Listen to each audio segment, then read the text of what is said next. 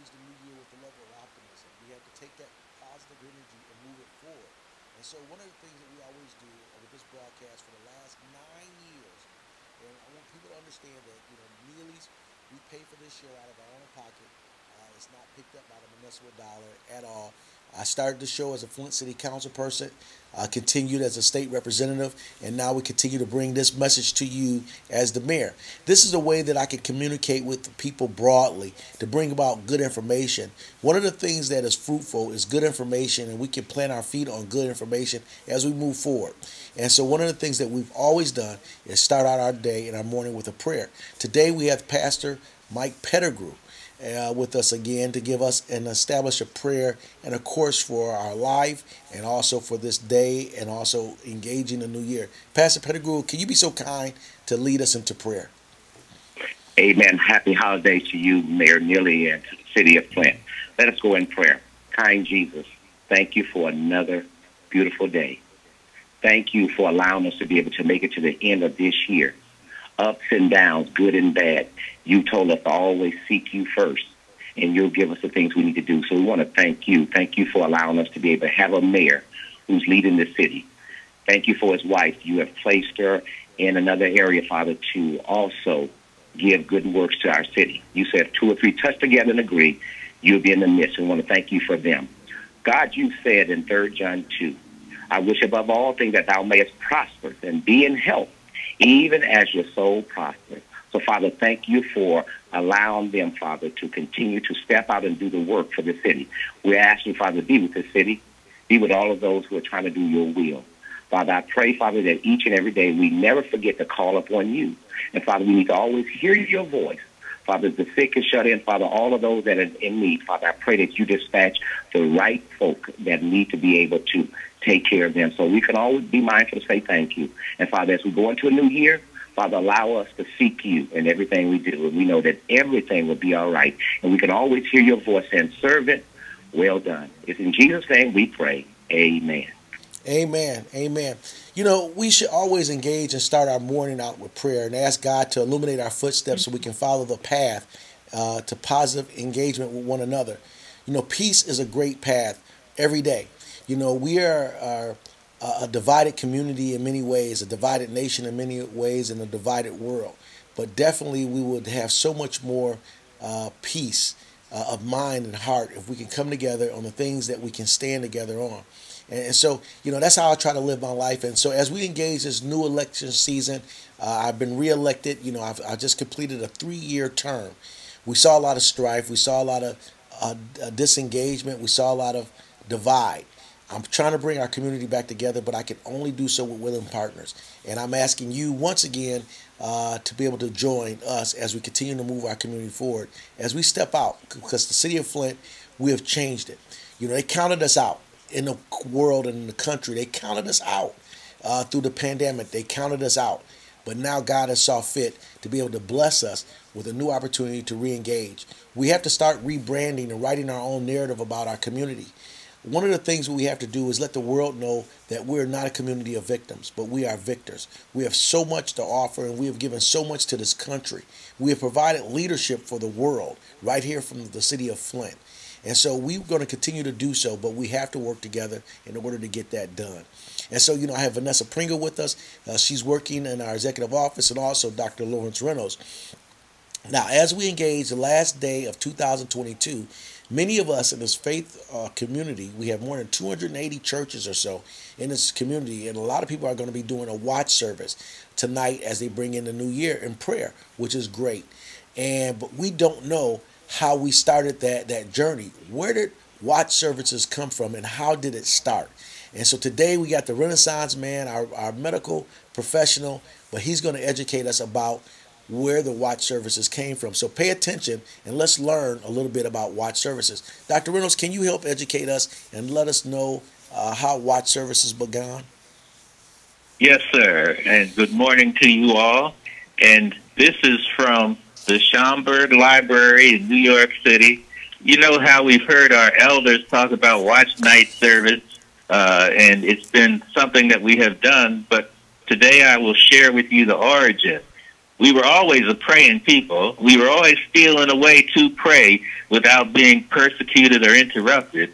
But on this date in 1862, the first watch night services were celebrated in black communities in America. It traces back to gatherings known as Freedom Eve. On that night, enslaved black folks came together in churches and private homes all across the nation, awaiting the news that the Emancipation Proclamation had become law. The Emancipation Proclamation freed all enslaved people in the Confederate States, not the loyal slaveholding Union states, but all the Confederate states. But nonetheless, he got behind the Cotton Curtain, and that was the beginning of the end of chattel slavery. Now, other states up north, because there was slavery up north, like in New York State, did gradual emancipation. But by the stroke of the pen, on January 1st, 1863, all enslaved black folks in Confederate states were freed. And this led to enslaved folks leaving, joining the Union Army, and, you know, people will say we were given our freedom. That's not correct. There were 186,000 black soldiers who joined the Union Army, by the end of the Civil War in 1865. 38,000 of those black troops lost their lives. So we were not given our freedom. When given the opportunity, we struggled for it, and we continue to struggle for it. So when you hear about watch night service, yes, it was the power of God. You know that verse, not by might nor by power, but by my spirit, says the Lord of hosts. You know, people will say, well, Lincoln signed the Emancipation Proclamation, but you see, we were a praying people. And as a result of that, it culminated in the Emancipation Proclamation and launched us on the next phase of our struggle. So thank you, Mayor, for giving me the opportunity to share that. Well, you know, thank you for allowing us the opportunity to learn, because, you know, so much of our history is forgotten. So much of our history is laid to the side, and our young people don't know about that, you know. And I kick it to you, Pastor Pettigrew. You know, we're having watch night service, and I know, Vanessa, you are also a pastor. But did you guys know about the watch night service in 1862? I did, Mayor Neely. I did not. Very informative, Dr. Reynolds, but from moving forward, I will know the origination of everything of this watch night service. Right. Yes, I echo that. I remember as a little girl, you know, my grandmother took me to watch night service with her. You know, at a very early age, we worshiped at Mount Sinai Baptist Church out in Beecher area, and the church is on one corner, my grandmother's house was on the other corner. So all my friends and my uncles used to tease me and my cousins and call us little popes, because my grandmother kept us in church so much. But I remember going there, and, you know, as little kids, we were excited to stay up late and go to the fellowship hall and eat donuts. That's what we knew about watch night. But this information was definitely enlightening, and as I share with my children and my grandchildren, I would definitely share this, the rich history that goes behind it. Thank you so much, Dr. Reynolds. Yeah, and it just goes. Thank you very much, Mayor. May I say? Yes. And if you don't believe me, look it up yourself. Right. Right. Well, you know, it goes to show that we follow tradition in this country and in our culture. We follow tradition, but we just don't know why we follow in the tradition and what the tradition really stands for. And, you know, as we engage a new year, a new era, we have to really continue to pray for our emancipation. You know, whether we be emancipated from hate, greed, jealousy, envy, we need to be emancipated. We need to keep lifting our minds and our hearts toward prayer, toward our Father, which art in heaven, to continue to emancipate our thinking and to bring us together along those lines. And so, and we continue to fight, and we have to put a level of effort toward that, as those black soldiers did in the Civil War, in the effort to be able to make sure that we had a freed country. under this American Constitution, the 13th, 14th, and 15th Amendment of the Constitution really speaks to that and how we are emancipated as a people here in this country. And if you want a copy of the Constitution, I'm sure State Representative Cynthia Neely will be more than happy to share a Constitution with you for your own keeping, making sure that we can educate ourselves and our families. But we have a lot of great news on tap. Once before, the city of Flint was ranked amongst the most violent cities in our country. The most violent cities in our country. And as we've been migrating through this new technology and this new initiatives and the way we've been planning to push back crime in our community under the leadership of Police Chief Terrence Green, we engaged some very non-traditional ways to be able to push back crime. The new reports came out this past week, Vanessa, and it's so happy to report. They reported the top 10 most violent cities in Michigan, just the top 10 in Michigan alone. The city of Flint was not amongst them. I repeat that. The city of Flint was not amongst the new reporting of the most violent cities in Michigan. We're not in the top 10. Other communities throughout the state of Michigan have made that mark. One thing that was to my surprise, Vanessa, was that Flint Township was number 4 now, right? And we know that it was measurements and execution to try to change the name of Flint Township to something different beyond the name Flint being associated with the township. And it's kind of ironic how it works out that they've been rated number 4 with violence in the state of Michigan. Flint is not even in the top 10, but they were trying to escape the name Flint. What do you think about that? I think it's very interesting, Mayor. I think it, again, goes to being unified and having a man of God in place as a leader who will trust God and pray to God for the city, and to involve other people to pray for the city and put strong leadership in place. And that makes a difference, not people's opinions, not, it's, really committing ourselves to God. As you were talking about traditions and things that we do in our city, and the things that we do and say, and the way that we react. The Word of God tells us that we hold on to traditions, but we let the Word of God go. I think that's Mark 7 and 8. But instead of, traditionally doing something, you have consistently been a man of prayer. You've consistently been a man who will submit to prayer, and you allow men and women of God to, pray for the city and, to uplift our city through prayer. And I believe that that's the turnaround that we're seeing and that we will continue to see. Not that we're holding on to, man's opinion, but trusting God's word. And I think that's we're going to continue to see our city become a destination point in the state of Michigan. And people around the world are going to talk about how we have turned the city around because we trust God. Right. Rebranding of our city, rewriting our narrative, we have to really work in the minds and the hearts of our young people. We have to really show an effort to lead our young people and to educate our young people. From this administrative office, I'll be reaching out to the Flint New School Board members. It was 5 newly elected. Also the Superintendent Cavalin Jones, to be able to work more in harmony with our school district.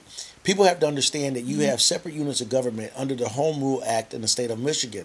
The school district itself has its own level and its own unit of government because they have a school board that's elected. They run the day-to-day operations, how we're going to be educating our young people inside the city. But definitely I will be building the bridge stronger and better to make sure that this administrative office can be able to be of support to educating our young people in the state of Michigan, right here in the city of Flint. But definitely we want to make sure that we build a bridge to be able to communicate a level of effort on how we educate our young people. One of the things, and Pastor Pettigrew also works in the element of education with young people, but 40% of the school-age children that resides inside the city of Flint are going to school in the Out County area, whether it be Kearsley, Swartz Creek, Davidson, Grand Blanc, or Westwood Heights. Many kids are being transported outside the borders of the city of Flint, though they live here, to be educated in the Out County area. That represents a level of loss of revenue. I think the per pupil ratio now is $8,200 per student. That means when those kids leave the city of Flint to go be educated somewhere else outside of the city of Flint, we lose that level of revenue to support the educational system inside the city of Flint. But it really speaks to the lack of confidence that the residents have or parents have in our public school system. We have to rebuild that. We have to show a great effort to educate our young people. We don't want to forfeit the only opportunity that we have with the greatest love that we have, and that's our children.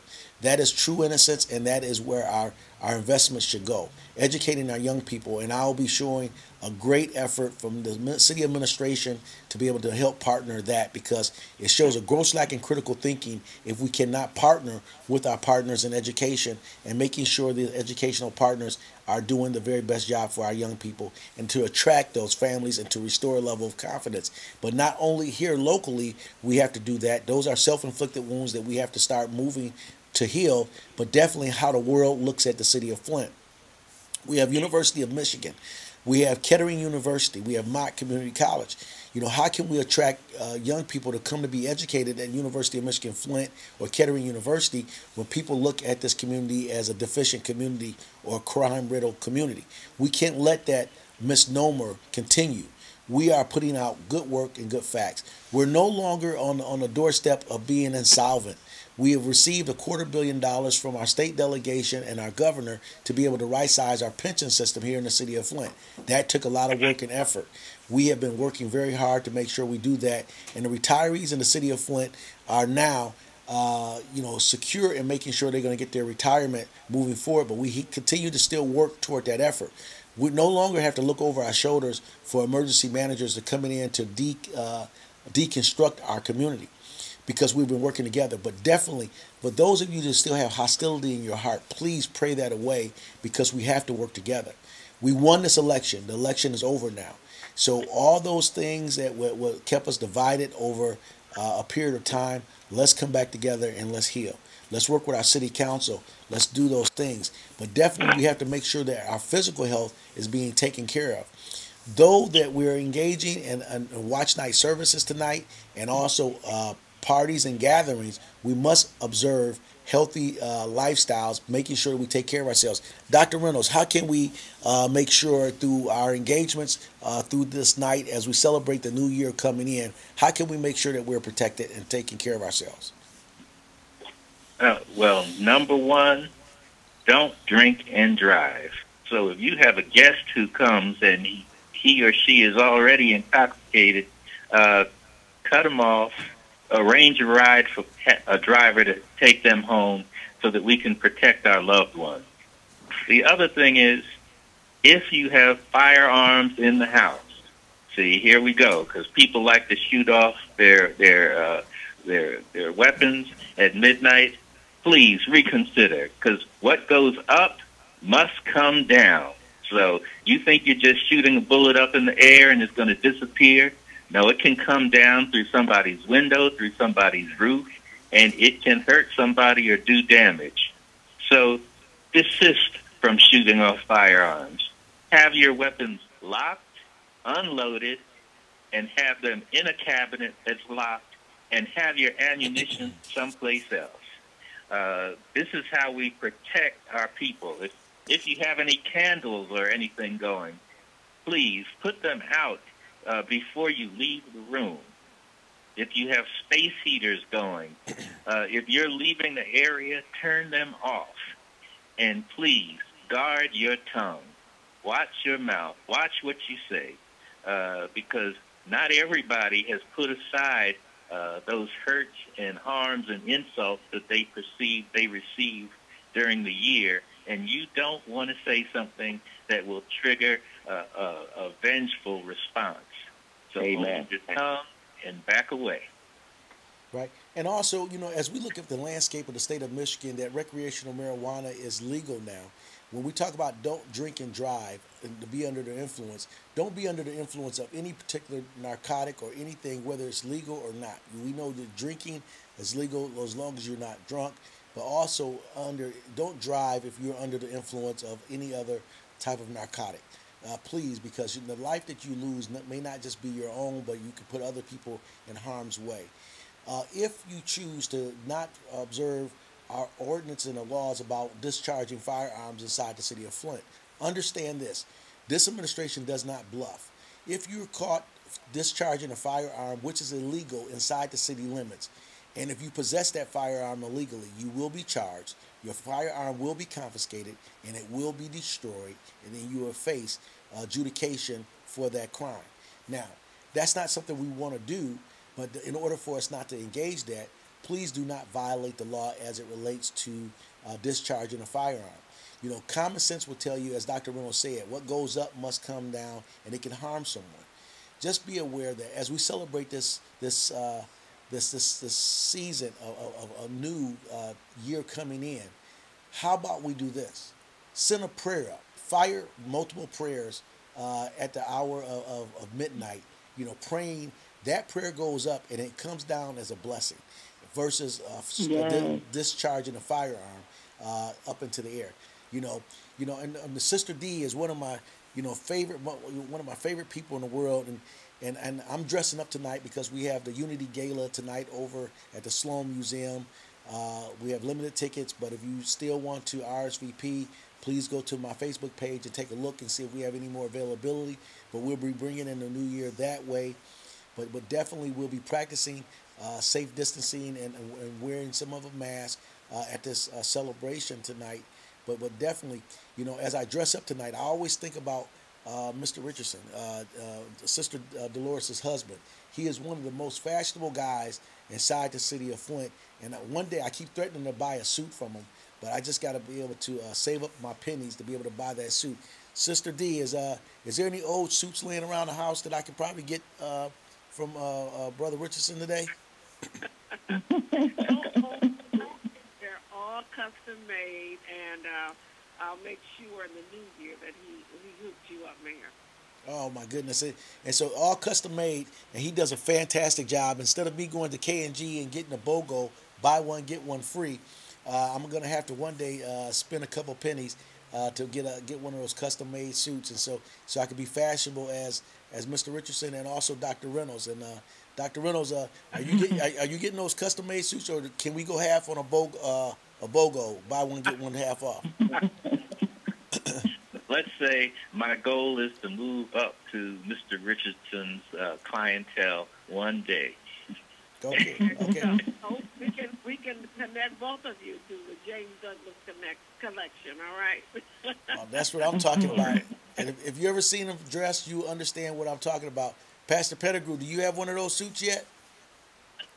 I don't have one of those suits, but I've been watching him as he down in the city. I look at him, and I have to make sure I keep my eyes on the road because he's sharp dressed. That's exactly it. Don't get a bag. Check out his Instagram page, James Douglas Collection. Check him out. James Douglas Collection. We want to make sure that we buy suits, and we like to dress as a part of our culture. We like to dress up, and so sometimes we have to spoil ourselves a little bit and dress up. So we want to go to that. Give us that connection again, Sister D. James Douglas Collection at Instagram.com. That's it. I'm gonna go there. Also on Facebook and Twitter. Is there any coupons? You don't need any coupons. All right. Well, as I sport my Bedrock shirt, I wear this Bedrock shirt. These are fashionable shirts right here from Jason Trace, a local business person here inside the city of Flint. But we have to definitely, in our local economy, we have to support small businesses, and we have been doing so. We have put $971,000 of small business development dollars from my tenure here just this past year in the economic development growth for small businesses. And so we've been doing that here in the city of Flint, and we talked about it in our State of the City address. If you didn't catch my State of the City address, which I delivered a week and a half ago, please go to Spectacle Productions or YouTube or the City of Flint page to be able to look at that 40-minute State of the City address to really understand where we are and all the progress that we've made. We made marvelous progress, and so we did it. We were fueled by love. We were fueled by the level of opportunity for our young people. We were fueled by the things that makes us a better community. And so we've been able to do those things. And so, as we talk about economic development and growth, we have to do so. And Sister D, I went to Somerset Mall with the First Lady, State Representative Cynthia Neely, and we went to one of those very, very exclusive, high-priced stores. and she was pretty much embarrassed. I asked, did they have any coupons or discounts? She said, "Don't you ever embarrass me again by doing that." So she have I've been hopefully I get out of a shopping punishment. I can go shopping with her again in 2023, but I've been put on punishment that I could not go shopping because I asked for the sales rack or the discount. But people around the office call me cheap. I just say I'm a budget specialist, and that really helps us. Yeah. Yes. And Vanessa, can you speak to that? Am I cheap or am I a budget specialist? I might have to say a little bit of both, Mayor. Just a little bit of both. And the thing about it is that we've been able here out of my 3-year tenure, we passed 3 consecutive balanced budgets for the city of Flint. Operating and being fiscally responsible is our duty to you, the residents of this great community, making sure your dollars go to the purpose of serving you and only you. And we've been able to do that. So when I talk about my personal finance or the municipal finance, I look at it every day with a value. And we make sure those values are returned to the residents of the city of Flint. As we move to our American Rescue Plan dollars, 32% of those have already been obligated for improvements for you, the residents. We're going to be moving forward in the first week of the new year or so. We'll be releasing the applications for those things. Now, let me tell you this. It won't go to friends, families, a level of nepotism or friendships or cutting any special deals. So those individuals that may be upset because of that, don't be upset because I'm telling you now. And so that we're going to be using these dollars for the improvement and the empowerment of residents inside this great community. So when you apply and do an application for these dollars, know that they have to have a certain level of value in the way that we're going to be looking at them and making sure that these dollars are used for the empowerment and improvement of our community. One-time dollars. We'll be able to track these dollars from its inception to its expiration. It won't be a level of misuse of dollars. We've seen enough of that here in the city of Flint, and that won't happen ever again under this watch. And so, Mayor, yes, go ahead, Pastor Pettigrew. I want to say this in a matter of 35, 40 seconds, is that in the book of Nehemiah had a big concern, and many of you scholars out there know this, many of you pastors know this, and city officials even know this. Nehemiah had a big concern for the city. He saw the ruins of the city. He saw crooked things going on. But Nehemiah, with the help of the Lord, he went out to assess what needed to be done.